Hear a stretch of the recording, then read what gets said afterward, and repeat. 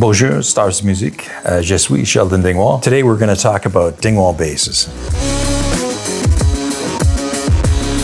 My first inspiration for creating Dingwall started when I was 12. I just created a new design of a Telecaster. It was terrible. I will never show anybody. But then as I grew as a musician, I couldn't afford a Floyd Rose bridge for my guitar, so I designed one and made one. And then that led to guitars and necks and eventually basses.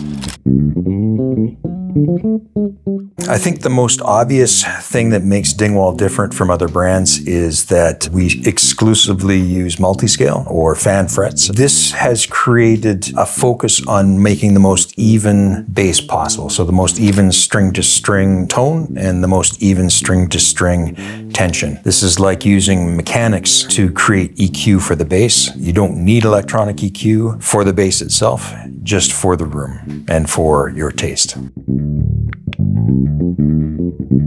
I would say number one, what attracts musicians is the playability, and then especially the tone. Because of that mechanical EQing, they are very easy to record and they sound very powerful live. And so most people hear the bass first and then they go, oh, I'd like to try that. It's not usually people see it and want to try it. Usually they hear it first.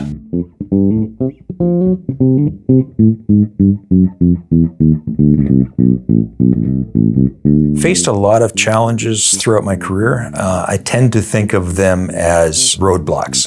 They stop forward momentum and then you have to figure out a way around them. So many roadblocks. I would say the biggest one was we lost our entire shop to a fire in 1996. At that time we built guitars and basses, but we decided to just focus on the basses afterwards.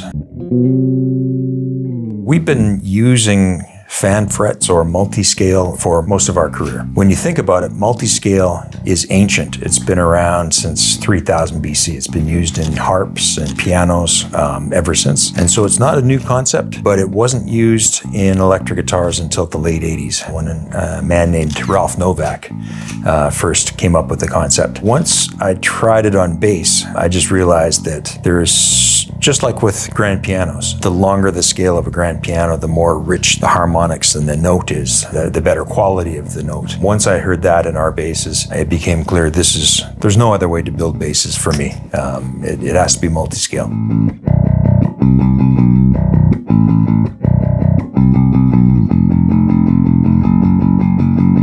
We angle our pickups mainly just to line up the harmonics. And because our pickups internally, they're a reverse P, we don't require quite as much angle as it looks like we're using, but it's just to line up the harmonics. So the pickup is sensing the same tonality on each string. Now, in the past, we've started with pickups that were perpendicular to the center line, so parallel to each other. That sounded good too, but it was hard for people to understand. And so we had a lot of questions. Why don't you angle the pickups? And I didn't have a good answer. So we eventually changed them. But we've done experiments with splitting the pickups and using the treble bridge coil and the neck bass coil and combining them. And then we've tried reversing. It's interesting how the pickups blend. So you can get an ultra range by doing that.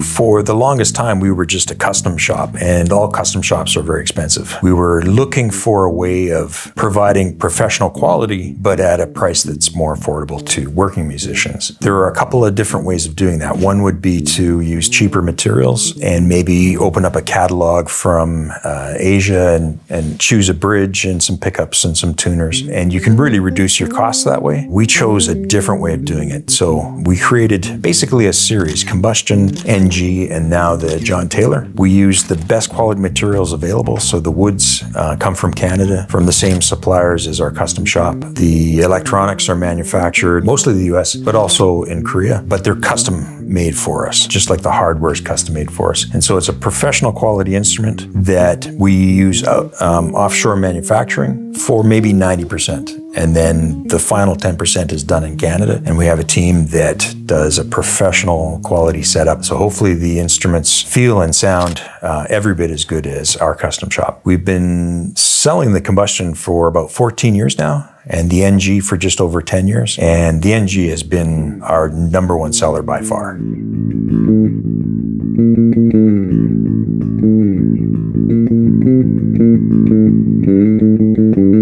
NG stands for Nolly Get Good. It was actually Nolly's idea to collaborate with us, his ideas, and with Dark Glass. And so Nolly, myself, and Doug from Dark Glass, we all sat down together at a trade show called NAMM in California. We had breakfast every morning and we talked about ideas, preamps and basses, cool features and colors and things like that. It really was a collaboration. We had no idea how popular the bass would be, but it is taken off. It's transformed mostly metal music in the way metal music is heard and recorded. Lots of people use it for jazz, lots of people use it for rock, for all kinds of music. It has been just a wonderful bass for so many musicians. We like to use exciting colors. That has always been part of the NG, was just make the colors loud and fun and happy.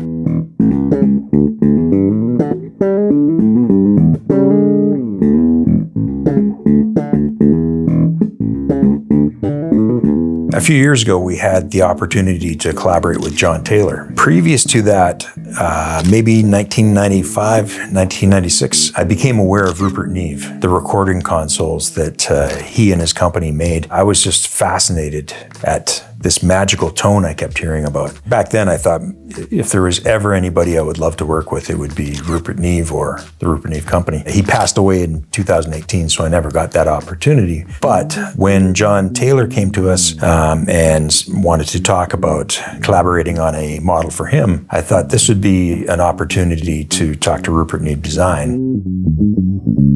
They'd never built a bass preamp before. Now, as it turns out, the entire engineering team are bass players. It was a real fun project for them, and they created one of the most organic, magical sounding preamps I've ever heard. John loves it. He says it's the best sounding bass he's ever recorded. So this is new for 2024, and we're really excited about how people have responded to the bass so far.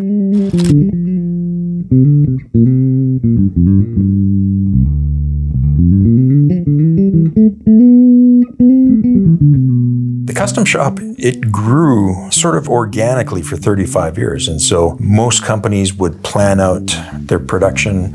We just kind of did stuff that we thought was cool. They start essentially with the Afterburner series, available in 3 models. They all share the same necks, the same pickups, electronics, and then the same options. Where they differ is with the body woods and finishes. So the ABZ would be satin finish, swamp ash, the Afterburner 1 gloss finish, alder, and then the Afterburner 2 is semi-hollow walnut with gloss finish and a nice top. Then we also have the D-Rock, which was voted best in show in 2019 at NAMM. We have 2 combinations of more traditional looking instruments. For those, we shortened the scale length 2 inches, and that provides maybe a more comfortable playing experience, faster decay, slightly more punchy. The custom shop started with the Z series, and so the Z model itself has been in continuous production. Now, how long has it been? Almost 30 years. It's still one of our top sellers. You can option it with just any top from our web store, any finish you can think of. We have some of the best luthiers in the world, including one who just joined our team, Simon Pedalka from Russia. He brought a lot of expertise from his own career. It's been amazing working with him alongside all of our custom shop team.